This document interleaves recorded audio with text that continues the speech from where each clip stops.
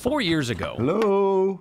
Hey, Lake, how are you? Dr. Jacob Neufeld moved to Boise. I came here to start a program to help take care of kids with disabilities. Every day, Dr. J, as he's known around St. Luke's Hospital, works with children with spinal cord injuries or muscular dystrophy or spina bifida, or kids like Lake, All right. born with cerebral palsy and battling congenital heart See disease. where we are. Dr. J will tell you his job is fulfilling, You know what you're running at. but it can also be unforgiving. Probably one of the hardest things I have to do is tell a parent what their kid can't do. And while mismatching his socks and shoelaces It gives them a little smile, you know? gives him a little levity at the hospital, So, it's what he does on his downtime where Dr. J can really convey his creativity. For the last couple of years, Dr. J has been putting color on canvas without any idea of what it's going to look like. no, I mean, I know I'm going to make something different.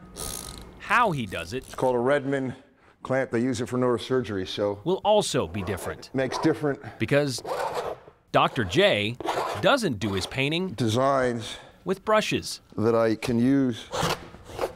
The New Jersey native uses old and donated surgical tools that he finds in the basement of St. Luke's, giving new meaning to the term Coming out of a syringe. medical arts. You know, everyone paints with a paintbrush. This is something different. This is a new genre of art. Dr. J never thought of himself as artistic, No, and other than a room in his house, he never considered painting do it this way. until he saw an artist at the Boise Creative Center 2 years ago squirting paint out of water guns.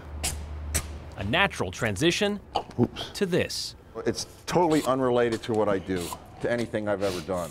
It's here, Ah, this is my favorite tool. in front of a canvas. The Dr. J can put those bad days behind him, I lose myself in what I'm doing. but he does, sometimes, find a different perspective. So leave the brushstrokes to the other painters. Dr. J will keep using his clamps and catheter tubes This is a throat culture swab. and his swabs and sponges and syringes, splattering and scraping in a medium of mess with a little less than surgical precision. So I just, take the things and I see what it'll do.